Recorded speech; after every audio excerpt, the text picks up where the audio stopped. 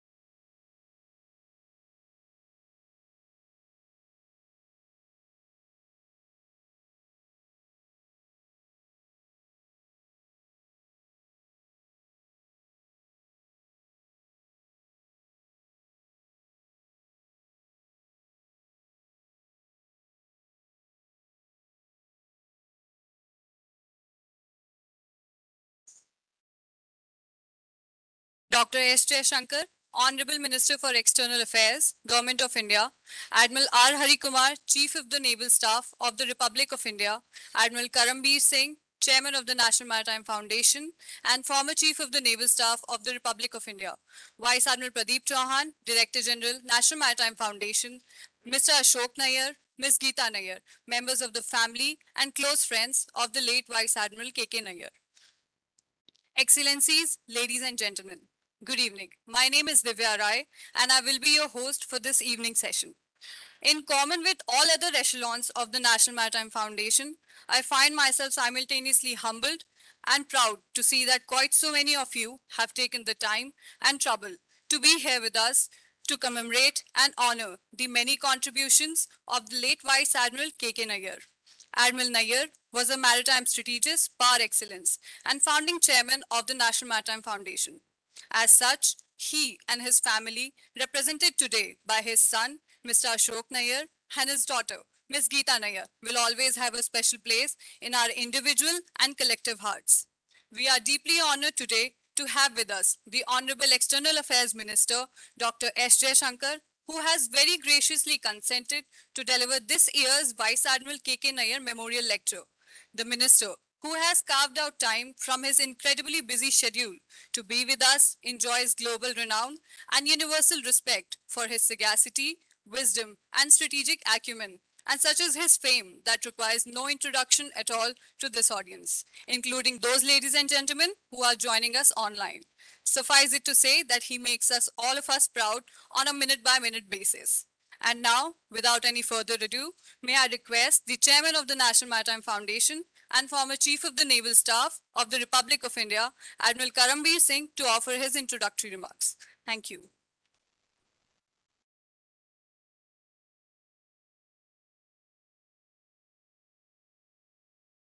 Thank you, Divya. Dr. Jaishankar, Honorable Minister of External Affairs, Admiral Hari Kumar, Chief of Naval Staff, Shri Ashok Nayyar, Ms. Geeta Nayyar, family friends, and family members of the late Vice Admiral Keval Krishan Nayyar, Vice Admiral Chauhan, Director General of the NMF, Excellencies, ladies and gentlemen, good evening. I stand amidst you this evening to honor the memory of Vice Admiral K.K. Nayyar, who was a respected naval leader and the founding chairman of the National Maritime Foundation. It's also with an abiding sense of honor and humility that I acknowledge the solidarity with the NMF that each one of you is demonstrating by your presence today. Indeed, how better might we honor the passion of the late Admiral Nayyar, that the late Admiral Nayyar embodied, than by gathering around us other great minds and visionaries to keep alive the flame of advanced intellectual thinking that has for millennia illuminated and typified India. And it is in this context that I would particularly like to express my profound gratitude and that of all of us today to Dr. Jaishankar for carving time out of his incredibly busy schedule in order to deliver this year's memorial address. I've had the good fortune of serving with the minister, and I've benefited immensely from each and every interaction that I was privileged to have with him. Our country is indeed fortunate to have a truly brilliant, dynamic, and visionary leader like him on the world stage in these tumultuous times. Thank you, sir, for joining us today. As an aside, anyone who has not read his exceptionally outstanding work, The India Way, must do so without delay. I'm sure there are very few of you here.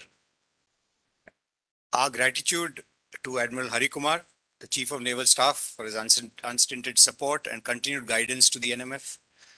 Thanks for making it here, despite your very tight schedule. I would like to thank Mr. Ashok Nayyar and Ms. Geeta Nayyar, the son and daughter of the late Admiral, for journeying all the way from the US with a long stopover in Heathrow to be with us, as also for their continued support to the foundation in all its endeavors. We keenly miss the dynamic presence of Mrs. Veena Nayyar, wife of the late Admiral, who continued and complemented his work with her own with equal passion and commitment. I'm confident that both these great souls are with us in spirit today, and we seek their blessings and guidance as the NMF continues along the path so well lit by Admiral Nayyar. In the same vein, I also wish to recognize and acknowledge the several echelons of the Indian Defence Forces. There's also the apex leadership of our sister think tanks and other academic institutions, and thank them for gracing this occasion. A few words about Admiral Nayyar.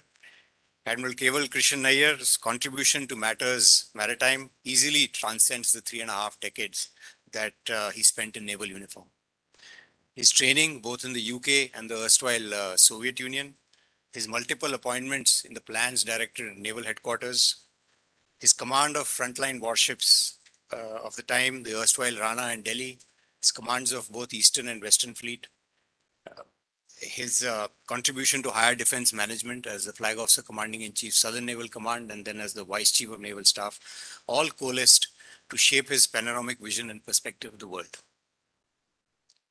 His retirement in 1986 was only a comma in his distinguished service, and the next 3 decades or so of his life too was driven by his enthusiasm to further the maritime development of India.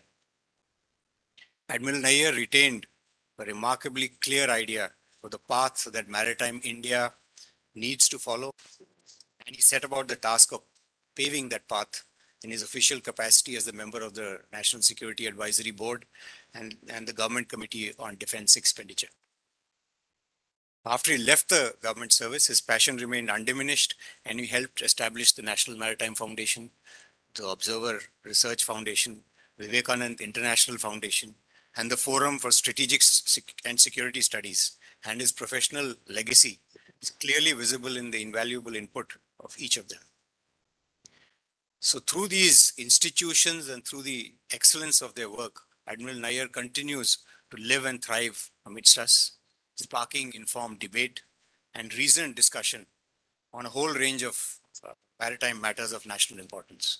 He remains a source of inspiration to generations of service officers, researchers, policy shapers, and the Indian polity at large. For my colleagues and myself, however, it's the establishment of the National Maritime Foundation in 2005 that is the most enduring manifestation of the late Admiral's abiding love for the Navy and the maritime domain. Consequently, we all draw immense satisfaction in the manner in which the NMF over the last 17 years has built upon Admiral Nayyar's legacy, promoting maritime awareness and generating cogent policy prescriptions and recommendations through its studies and publications. So in conclusion, I'd like to state that it is enormously encouraging to see that under the stewardship of globally respected and influential leaders such as Dr. Jaishankar, India's contemporary foreign policy has reacquired the distinctly maritime flavor that characterized it in the ancient and medieval times. Present here today are therefore eager to be informed and enriched by your globally acknowledged sagacity and wisdom. Thank you. Jai Hind.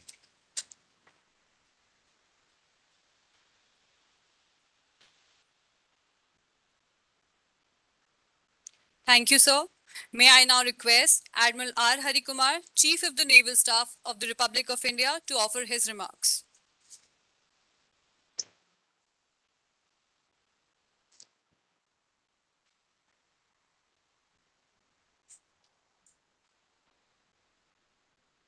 Dr. S. Jaishankar, Honorable External Affairs Minister, Admiral Karambir Singh, Chairman NMF, family members of Admiral K.K. Nayyar, distinguished guests, ladies and gentlemen.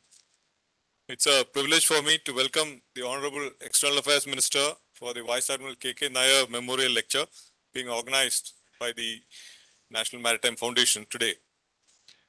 The foundation was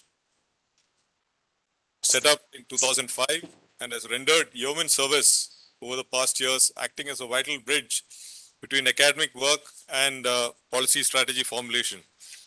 The foundation's initiatives such as conduct of Indo-Pacific regional dialogue, publication of journals, books, and sustained engagement with the think tanks within the country as well as across the world. The contributions to India-driven constructs such as the Goa Maritime Conclave, the IONS, have all played an invaluable role in this regard. As the knowledge partner of the Navy, the foundation has retained focus on formulating workable policy solutions, and its body of work is testimony to its vision to be the foremost resource center for the development and advocacy of strategies for the promotion and protection of India's national maritime interests. To my mind, it's a vision that needs to be pursued ever more proactively in the current geopolitical situation where we are transiting from a contested present to an uncertain future. The dynamics of this transition have been aptly summarized by Dr. S. Jaishankar in his seminal work, The India Way, and I quote, "Technology, connectivity, and trade are at the heart of the new contestations. In a more constrained and interdependent world, competition has to be pursued perforce more intelligently," unquote. In the recent years, with the Honorable Minister at the helm of affairs, we have seen numerous instances where our diplomacy has concurrently been both firm and agile with single-minded focus on furthering India's national interests. As regards manifestation of diplomatic efforts in the maritime domain, Indian Navy's endeavors are guided by the Honorable Prime Minister's vision of Saga, security and growth for all in the region, wherein the Navy has contributed by the evacuation of personnel, transshipment of vaccines, liquid oxygen as part of operations Samudra Setu 1 and 2, supply of food, medicines to our maritime Oh, neighbors fuck off here. of COVID, and further protecting our mercantile marine to ensure trade security, capacity building of our friendly nations through setting up of coastal radar chains, providing operational assets, hydrographic surveys, surveillance of exclusive economic zones of our island nations, coordinated patrols to counter threats at sea, training for their personnel, being the first responder towards maritime security and HADR in the Indian Ocean region. They're all the various ways through which maritime diplomacy continues to contribute to the national endeavors with the help of the maritime forces. In the recent past, the conceptualization of the Indo-Pacific Ocean Initiative and chairing of a high-level open debate on enhancing maritime security in the UN Security Council by the Honorable Prime Minister are potent indicators of increased emphasis on matters maritime in the diplomatic endeavors. I'm sure we'll hear more about this from the Honorable Minister who's been pivotal to these endeavors. It'll help us understand the nuances of how India's diplomacy has transformed in the last few years and what the future trajectory may look like. Thank you. Jai Hind.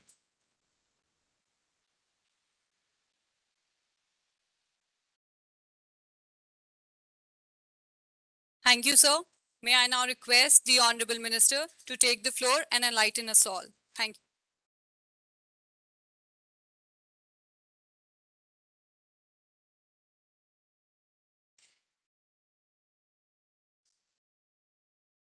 Admiral Hari Kumar, Admiral Karambir Singh, Admiral Chauhan, Ambassador Raskotra, Mr. members of the Nayyar family, dear friends, and it's wonderful to see so many familiar faces in front of me.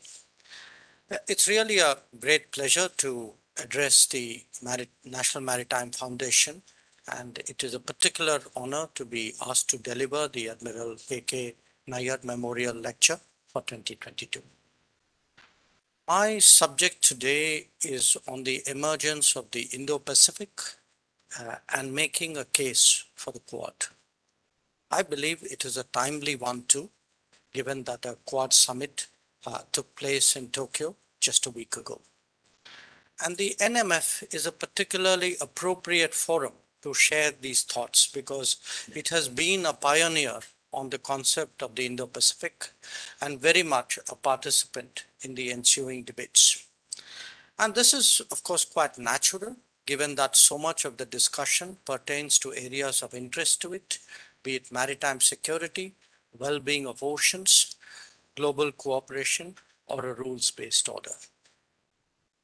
Now, the Indo-Pacific as a theater and the Quad as a platform are among the recent additions to our strategic lexicon. They matter less for their novelty than that they reflect the aspects of the global changes underway. Understandably, they have been the subject of debate and in some quarters even of polemics. In many ways, the Quad is a tale of a grouping foretold. Once the constraints of the Cold War were removed in strategic calculations, three of India's important relationships, that with the US, Japan, and Australia, started to unfold more naturally. Their cumulative impact is what we are seeing now. It could even be asserted that the Quad symbolizes the larger direction that the world is moving. Now, consider really how much the world has changed in the last quarter century. There is the rise of China, there is the growth of India, an economic rebalancing with Asia as a driver, the end of the Cold War, changes in the top 20 economies, developments in American and British politics, in European politics too, and this list could just go on.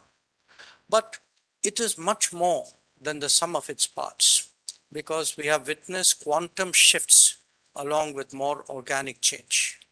Connecting the dots, we really seem today to be on the cusp of something big. And as we discern the outlines of what emerges next, there is no question that the Indo-Pacific is at its core. Those who contemplate the changes in this geography might actually find it instructive to compare them to developments in Europe 3 decades ago. Even though Asia has been more dynamic than Europe, its regional architecture is actually far more conservative. Part of that emanates from the fact that Europe was very much at the heart of the Cold War and felt its termination much more directly. The fall of the Berlin Wall opened up the ground for strategic experimentation that led to the expanded European Union as we know it now. In contrast, there has been no such seminal development in Asia and the Indo-Pacific. On the contrary, this was actually an era of steady economic progress with an accompanying political stability. Moreover, the region is a vaster expanse with greater diversity and a less collective persona than Europe. Till recently, neither an overarching scenario was visible nor a need felt for a shared response. To the extent an agreed meeting point was required, this was provided by ASEAN-driven platforms. The underpinning to the larger stability provided by a pervasive American presence also helped to keep this theater steady till recently. It is now the revisiting of these assumptions that has started to shape the emergence of the Indo-Pacific. To begin with, there is the reality of the strategic repositioning of the United States. Call it America first or a foreign policy for the middle class. The differences in responsibilities, resources, activities, and attitude are not possible to obfuscate. The United States is undeniably the premier power of our times. Indeed, such is its centrality to the current order that be it an ally, a competitor, or the agnostic, or even the undecided, none of us can really be indifferent to its posture. There are different ways by which the US is itself coming to terms with its new constraints and its current challenges, where the US, as an entrenched power, is understandably struggling, is in respect of new manifestations of exerting influence and wielding power. But what is important to recognize is that in its own unique manner, the American polity is also going through a serious introspection. Among its policy changes are a greater emphasis on burden sharing and an openness to partners beyond established relationships. Its search for global stability leads it to contemplate a new form of plurilateralism. The second big driver of the changes we see around us is, of course, the impressive growth of Chinese power. There are three autonomous aspects to this phenomenon. The first is the enormous expansion of Chinese capabilities in virtually every field. The second is a projection pattern that changed beginning with 2009 and more vigorously after 2012. The third, and this was particularly apparent during the pandemic, is China's deep relevance to the global economy. They have propelled radical economic and strategic rebalancing in the global order. The United States, as the dominant power, is the most affected on all counts. Equally, they have had an influence on the rules and practices of the current order, the management of the global commons, and the nature of world politics. None of that is surprising, given that the combined import of these changes have been multiplied by their focused leveraging. Such seamlessness exhibited abroad is a reflection both of a tightly integrated worldview as well as a domestic outlook. So let us be clear that this is not just about the rise of another power, however major.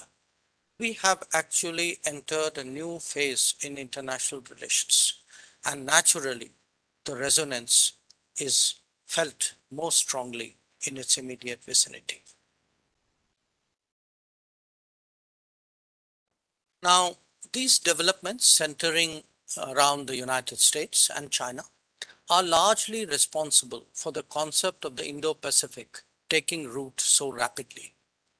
They have fundamentally shaken the old normal, but not yet created a new one.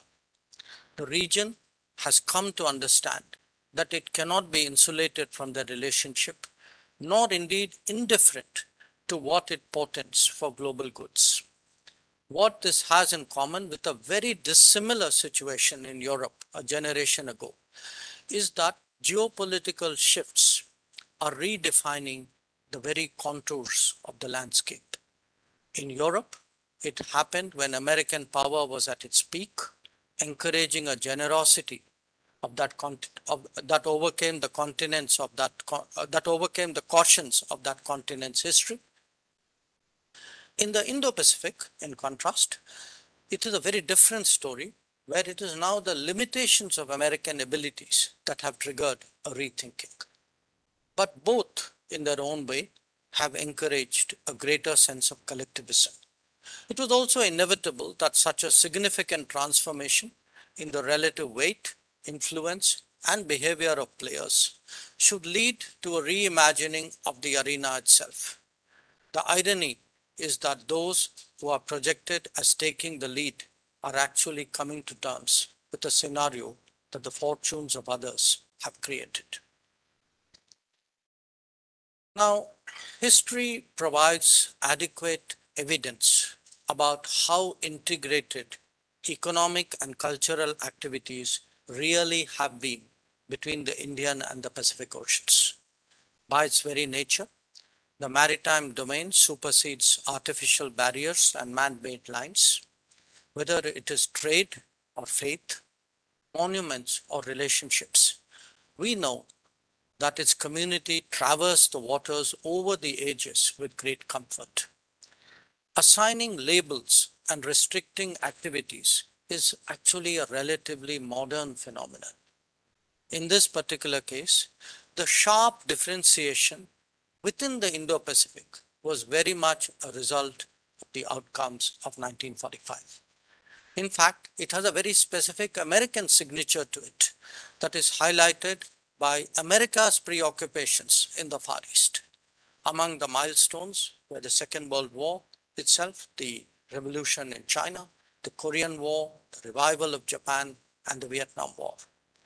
As a result, it was very quickly forgotten. It was very quickly forgotten between the 1940s and the 1960s that much of what happened in that theater was actually driven by forces residing in the Indian Ocean. To that extent, there is again a similarity to the Europe of the previous era.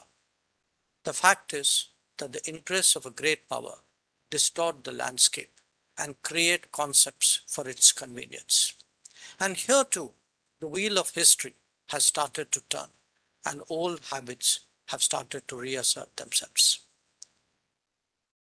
Debates about the Indo-Pacific have sometimes seen charges that it derives from Cold War thinking. This is not just motivated and false. It is made by the very quarters who seek to freeze the status quo of 1945 and deny the integration that has happened in the last 2 decades. Their endeavor is to constrain the choices of others and impose their interests instead. Aggressive rhetoric is aimed at exerting pressure to conform. Indeed, the very binary mindset that underlies this argument is a carryover from an era that has gone by. The Indian Ocean may have been relegated to a strategic backwater for 7 decades after the Second World War, but it is today not only a critical global lifeline, but one smoothly fusing into the waters of the Pacific. In fact, the actions of major powers active in the Indo-Pacific speaks volumes of what are the real and very integrated calculations. So if we judge nations by what they do rather than what they preach, the picture is very clear. At the end of the day, the compulsions of interdependence and interpenetration have triumphed over outdated definitions and vested interest. So let's be clear about one thing. The Indo-Pacific is the future, not the past. A significant contribution to the change in the landscape has been made by India's Act East policy. 3 decades ago, India adopted a more open economic model that helped forge closer ties with the ASEAN and Northeast Asia. In due course, this opening acquired other dimensions, including those of connectivity, security, education, and societal exchanges. Domains of activity may be different, but starting from the 1990s, India's ties with the ASEAN, Japan, South Korea, and China developed far greater substance and consequently higher priority. Australia was a subsequent happening, but the political and security convergences allowed this relationship to play catch up very readily. What began for India as a solution for an economic crisis has actually finally ended up as a strategic correction. Today, India travels, trades, and interacts much more to the east than it has done since its independence. Here too, there is a falling back to history, given the long tradition of Indian maritime activity and cultural presence, going all the way to the Fujian coast of China. As we assess the emerging Indo-Pacific, its policy consequences are obviously at the core of the strategic debate. From our perspective, an Indian embedding in ASEAN-led structures over decades has created a regular and comfortable interface with all the players. In fact, as India's vistas kept broadening eastwards, economic stakes were supplemented by political and security relationships, especially with those who nursed common interests. It could be a global forum like the G20 or a regional one like the Indian Ocean Rim Association. All of them provided opportunities for greater socialization. Even otherwise, those with a similar outlook and shared values tend to congregate together. But when the entire region grapples with new issues and different capacities, then the desire to do so gets stronger. At the heart of the Quad is a level of comfort generated by the marked improvement in multiple sets of bilateral relationships. This is enhanced by a stronger sense of converging purpose in the face of regional and global challenges. Obviously, the collective ease is based on shared interests and similar characteristics, but all of this was also required because the resistance to reforming international organizations and the limitations of regional ones compelled a search for practical solutions. That, in essence, is the case for the Quad. The origins of the Quad actually go back to the coordination among the same four countries to respond to the 2004 tsunami in the Indian Ocean, and I'm sure there are many people in the room who have memories of that experience. Subsequent conversations led to a diplomatic gathering of their representatives in 2007. This did not progress further as none of the participants was really prepared to invest sufficient political capital in the initiative at that point of time. The natural question, therefore, is what has changed between 2007 and 2017 when the Quad, in a more serious incarnation, assembled in New York? The current Quad is a cumulative product of several developments. Among them, the change capabilities of key players, a more integrated arena, an emerging vacuum on global issues, and a greater openness to look beyond orthodox constructs. But the real difference is the enormous progress that some of the relevant bilateral relations have made in this very decade. The other three nations, US, Japan, Australia, the other three nations have already strong relationships with each other, though these two have discernibly improved during this period. But what they did not have in 2007 was the degree of convergence and cooperation with India, which they attained by 2017. So that, ladies and gentlemen, is my critical point. It is the story of these changed relationships that we must seek the explanation for the rapid development of the Quad. So let us start with the United States. The current phase of our ties can be traced back to President Clinton's visit in 2000. That in turn was very much the result of effective management of the political consequences of the 1998 nuclear tests.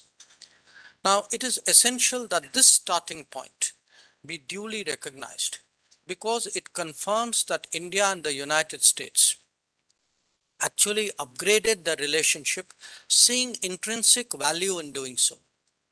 This was still, if you remember, this was still the era of the dot-com revolution and the H-1B visa. American dominance, global dominance was pronounced, and there was really no balance of power argument that was driving American strategy at that time. It was in fact the improving prosperity, the expanding talent, the larger global exposure of India that made it a better partner in American eyes. In many ways, this was a natural progression of the relationship once the constraints of the Cold War era ended. Suggesting that these ties do not have their own merit and must necessarily be directed against others is actually to exercise a veto on India's choices.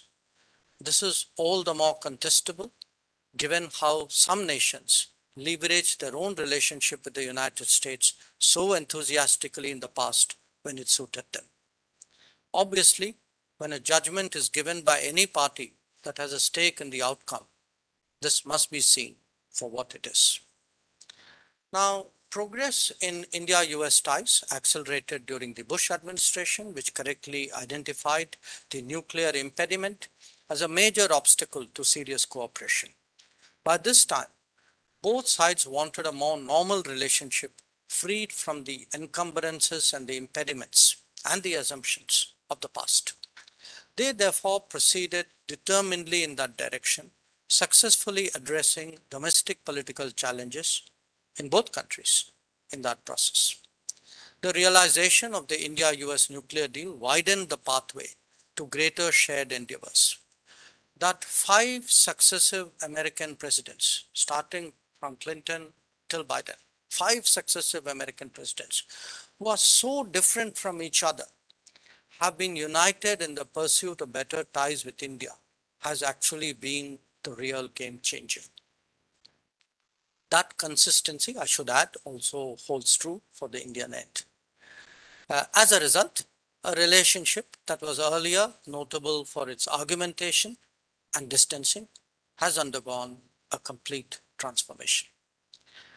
The 2 decades which witnessed such significant developments in respect of the US also saw steady progress with Japan.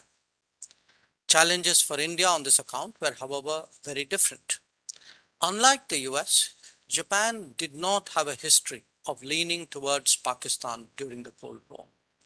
For reasons rooted in history and culture, there was in fact a proclivity in Japan, in Japanese politics, for India. The paradox of the relationship was that the very lack of issues also limited high-level attention. As with many other states, India-Japan ties also came up against the difficult realities of India during this period. Economically, a traditionally broad presence of Japanese companies failed to strike deep roots in the absence of a welcoming environment. The thinness of the interface was not limited only to business, it also extended to supportive activities that Japan normally encourages. Whether it was education, culture, or travel, the 2 nations continued to remain pleasantly and politely distant. The political domain was not particularly helpful either. There was already the compulsion of the Cold War that pulled the 2 countries in opposing directions. The non-linear path taken by this relationship as well, when India's nuclear tests in 1998 actually shook it out of complacency. Just as President Clinton's visit marked the turning point in one relationship, that of Prime Minister Modi did in the other. And interestingly, while President Bush took it to a higher level in regard to the US, Prime Minister Abe did so even more personally in respect of Japan. His famous the confluence of two seas speech to the Indian Parliament in 2007 was not only a seminal moment for the bilateral relationship, but an early vision of what emerged as the Indo-Pacific. The context for that is also worth recalling, especially today. A decade and a half ago, Japan too was contemplating an increasingly uncertain external environment that required it to assume greater responsibilities. Given its complex history, this naturally was accompanied by an involved domestic debate.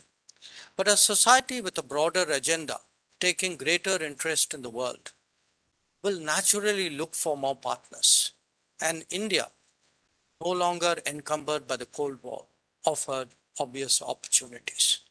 Some of this was regional convergence, some a shared quest for a better representation in the UN, some a natural empathy of democratic societies. So here too, the bilateral wheels began to move on their own logic, and as they gathered greater traction, the vistas of cooperation also broadened. The relationship which has developed most visibly in recent times is that with Australia. As in the case of US and Japan, the 1998 nuclear test did impact these ties as well, and the road to recovery, quite honestly, was not an easy one. But the Australia relationship also carried its own pre-existing issues. It says something about, I suppose, both of us, that the first ever prime ministerial visit from India to Australia took 2 full decades after independence. This was when Indira Gandhi visited in 1968. Australia was the most distant of our Anglosphere partners. It in fact shared the attitude of the US on issues east of India and the approach of the UK to the concerns west of India. The Commonwealth legacies, however, ensured that there were steady exchanges in different domains, including defense, commerce, training, and education. What was a substantial but not a priority relationship took a clear dip, took a clear hit, very honestly, in 1998. It took the visit of Deputy Prime Minister Tim Fischer in 1999 to see a thaw, leading thereafter to the visits of Foreign Minister Downer and Prime Minister Howard in March and July of 2000. The return to normalcy progressed steadily and was accelerated somewhat by the tailwinds of the nuclear deal in 2005. But the reality was that for almost a decade, it was actually left to civil society and market forces to run this relationship. And it was not until you had the two-way visits in 2014 of Prime Ministers Abbott and Modi that the gates for cooperation with Australia really opened up. The new intensity of this interaction was visible, and I think the one we had 2 years ago, a very successful Modi-Morrison virtual summit. And since then, actually, there's been a tradition of regular PM-level conversations. And suddenly, a previously distant relationship now covered an annual meeting of prime ministers, a foreign ministers dialogue, a 2+2 defense foreign ministers dialogue, a trade ministerial commission, education council, energy dialogue. So you can see we've really been working very, very hard on this account. Clearly, the days of attention deficit were over with a vengeance. Recent milestones in this ties actually bring out how interactive and dynamic this process has been. And greater political confidence and stronger defense cooperation, in fact, saw the participation of Australia in exercise Malabar 2020 and subsequently. A better understanding on the space applications front led to Australian support for a temporary telemetry tracking and command center for the Gaganyaan mission. A shared concern about trade reliability and economic volatility encouraged an initiative called Supply Chain Resilience Initiative along with Japan. And we actually negotiated and concluded a free trade agreement in record time in 2022. And I would say this is an outcome actually of what by now is a larger systemic confidence. The Quad Summit, the recent Quad Summit in Tokyo, provided an opportunity to confirm that the new Albanese government is just as committed to this relationship as its predecessors. So with this background, I want to speak briefly about the Indo-Pacific Oceans Initiative, because I do believe it is also something that the NMF should be focusing more on in the coming days.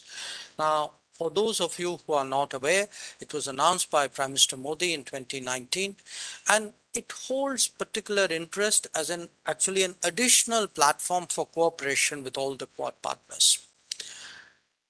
This is envisaged as an open, non-treaty based inclusive platform for cooperation in the Indo-Pacific region, and it is intended actually to work in tandem with other pre-existing formats, ASEAN, IRA, BIMSTEC, IOC, PIF, etc. It has 7 pillars: maritime security, maritime ecology, the maritime resources, capacity building and resource sharing, disaster risk reduction and management, as well as science and technology, academic cooperation, trade connectivity, and maritime transport. Now, each one of these pillars has supposed to have a lead partner. So far, Australia has agreed to lead the maritime ecology pillar, Japan, the connectivity and transportation one, France and Indonesia, the maritime resources one, and I believe the most latest is the UK as the maritime security pillar. Now, how the IPOI will develop, of course, remains to be seen, but certainly this is one example of fresh thinking on regional partnerships that has the potential to take the Indo-Pacific forward. That the ASEAN, European Union, and individual nations have all, in the meanwhile, actually tabled their own Indo-Pacific vision and approaches also augurs well for the future. There is similarly a natural comfort for Australia in perceiving greater Indian interest in collaborating where the Pacific Islands are concerned. So let me come back to the Quad. The Quad are all democratic polities, market economies, pluralistic societies. There is a natural understanding, a similarity in structural aspects of the relationship, which has actually helped to foster a platform.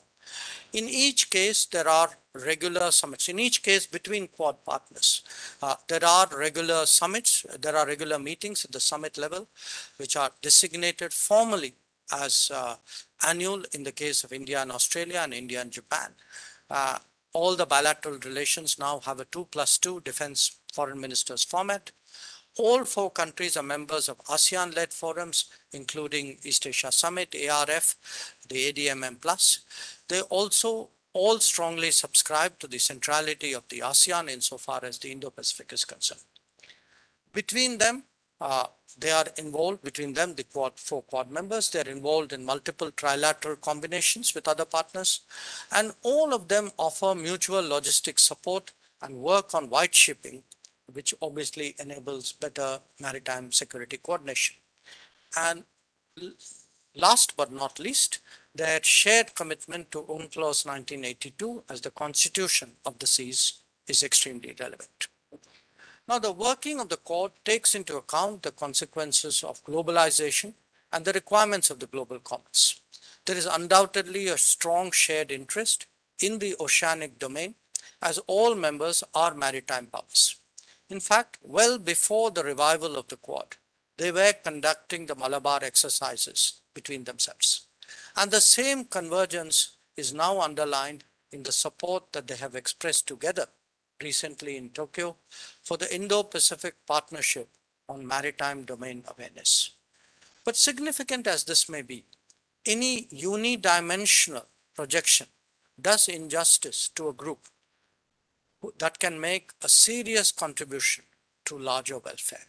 It is therefore essential that all of us have an informed visibility of the entire Quad landscape. And as you will see, or rather hear, this does span a very broad range of issues. Where critical and emerging technologies are concerned, the Quad adopted in 2021 principles on technology design, development, governance, and use. The adoption of the ORAN action plan encouraged a diverse, open and interoperable telecommunication system. This was followed by an agreement to facilitate exchanges and align closely on ORAN testing, as well when we were in Tokyo on 5G supplier diversification. The Quad obviously has an interest in expansive deployment in the Indo-Pacific of the ORAN. In parallel, there have been discussions on the global semiconductor value chain, that the Quad members have come up with a common statement on technology supply chain principles also says a lot about the importance that they attach to this domain. Climate action has been another significant area of attention. Here too, the Quad has applied itself to practical initiatives. The green shipping network between the four is dedicated to greening and decarbonizing the shipping value chain. It is actually the Quad objective to finally establish green shipping corridors in the Indo-Pacific. India has a particular interest in the collective efforts underway on green hydrogen. This is expected to dovetail with its own national mission. Therefore, our Quad collaboration is important. We have also partnered on the Coalition for the Disaster Resilient Infrastructure. Among the ambitious goals in the sector is to collectively advance climate monitoring and disaster risk reduction in the Indo-Pacific. Infrastructure has been another natural focus given the widespread unease generated by more opaque connectivity initiatives. Insofar as the Quad is concerned, again in Tokyo, there was an agreement, there was a commitment to put $50 billion in investment in infrastructure over the next 5 years. Given the inherited challenges, much of the deliberations on debt management and debt sustainability in the Quad are assuming serious proportions. We again have an agreement to establish a portal on debt management resources. Quad debt development assistance institutions are already working together on sustainable and alternative financing. And there is a clear recognition today that high standard infrastructure based on transparency and market principles should be promoted for the larger benefit of the region. Given the pandemic, it is also natural, it is only to be expected that the Quad would come together where vaccines were concerned. And we have actually seen both the production of WHO approved vaccines as well as expanded manufacturing capacities by Quad countries. Early regulatory approvals would naturally expedite the delivery of these supplies. Quad works closely with COVAX to track supply and demand and with WHO to overcome vaccine hesitancy. On its part, India has provided more than 500,000 made in India vaccine doses to Cambodia and Thailand under a Quad vaccine partnership. Other notable areas of cooperation have been Quad data satellite portal and STEM fellowships. The analysis of climate change risks and sustainable use of oceans and marine resources is also very high on the Quad agenda. A different cluster of issues illustrate the contribution that Quad can make to keep the world and themselves safe, secure and protected. An important outcome from Tokyo was the HADR partnership for the Indo-Pacific. This also has a symbolic resonance given the 2004 tsunami cooperation that I recalled. At the time when climate events are proliferating and global responses are declining, this will fill a significant gap. Counterterrorism is another domain of cooperative activity, starting with policy exchanges and experience sharing. The potential for mutual benefit, I think, is being rapidly explored. The cybersecurity is also emerging as a productive area of work. Sharing model approaches, encouraging development of talent, ensuring supply chain resilience, and security of networking industries are its prominent facets. So, ladies and gentlemen, let me conclude with the objective of the Quad, even though I have, in a sense, dwelt on it at great length. In the words of Prime Minister Narendra Modi, it is actually to do global good. The need for that to be a collaborative effort is self-evident. It is equally natural that nations with significant capacities and shared interests would step forward in response to the need of the day. That India should be one of them makes sense given how much we have grown in the last 3 decades. But for this to happen through partnerships with 3 Quad countries was not always a given. It can unfold today because painstaking efforts are made over many years to strengthen the bilateral relationships that are the real building blocks. But even that by itself was not adequate. It took considerable openness of mind in all of the Quad leaderships to envisage collaboration in a more contemporary manner. Practical progress has validated the relevance of this sensible approach. If Quad is to continue growing, and I have every confidence it would, we must also be cognizant of what we should not do. Trying to straitjacket it, subjecting it to a stress test, or imposing congruence over convergence are all harmful, not helpful. The Quad works precisely because it is flexible and understanding, a welcome departure from the rigidities of the Cold War era. The Quad is, in many ways, the aggregate of the progress India has made in the key relationships over 2 decades. It is also an assertion of going beyond traditional confines and defeating the mind games of our competitors. That it has opened up new vistas should encourage us to be confident and ensure that our national interests and our national interests alone continues to determine policy making. So thank you very much for your attention.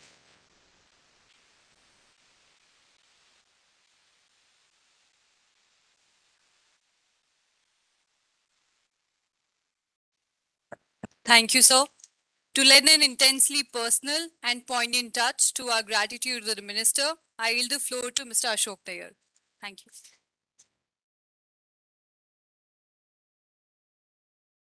Honorable Minister Dr. Jaishankar, Admiral Karambir Singh, Admiral Hari Kumar, Admiral Chauhan, Ambassador Lascotra, ladies and gentlemen. I would like to thank you on behalf of my sister and I for taking time out of your busy schedule to attend the Vice Admiral K.K. Nayyar Memorial Lecture. I'm sure you enjoyed the really substantive presentation that Dr. Jaishankar just gave to us. I found it particularly useful. I'm sure you did too. Dr. Jaishankar, your presence and the topic you covered today would have meant a lot to my father. My father was first and foremost an extremely proud Indian who wanted to see India stand tall and achieve the preeminence and importance that it has in the world today under Prime Minister Modi and your tenure. He was a strong supporter of the Prime Minister and his philosophy for many years, and was always a proponent of not measuring India by Western benchmarks. I'm also sure my father will be thumping the table loudly from the heavens in response to many of your interactions with other global powers and the Western press. On a personal note, my father held your father, Dr. Subramaniam, in the highest regard. I recall him taking me to attend lectures of his close friend Subbu at the IDSA, where he informed me that Dr. Subramaniam was the foremost defense strategist of his time with unmatched brilliance. I believe everyone will agree with me that you have inherited the same brilliance from your father.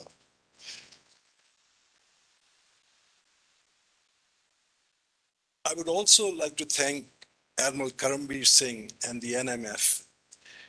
Admiral Singh, my father is truly grateful to you, or my family is truly grateful to you for the meaningful contributions you made a CNS to an institution that was close to my father's heart, the Navy. We also truly appreciate the courtesies you extended to our late mother, Veena Nayyar. Once again, thank you all for coming, and I would like to ask Admiral Chauhan to close this out.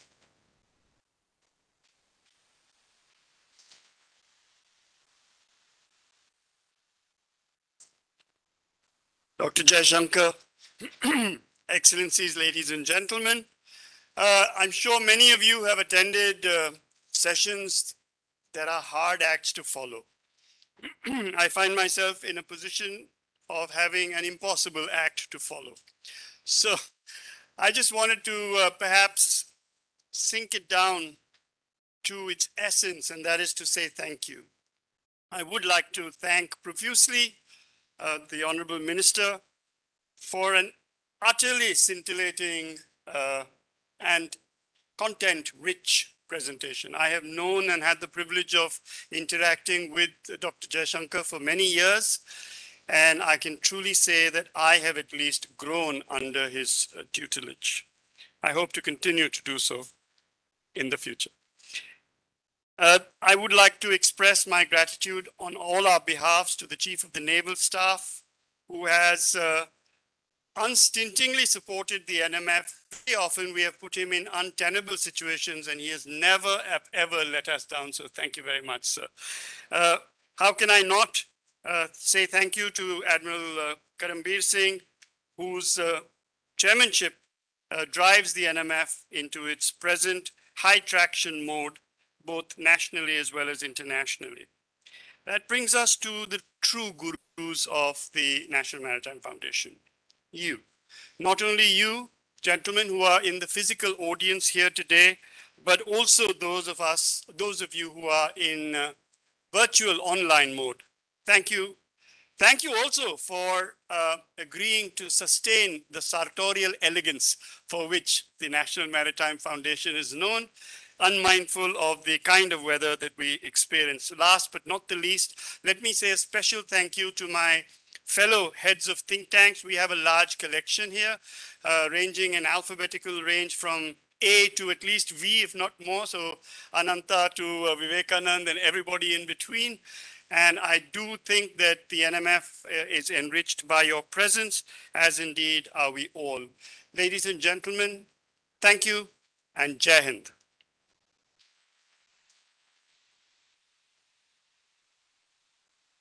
And lest you think that we have forgotten old naval traditions, cocktails will now follow.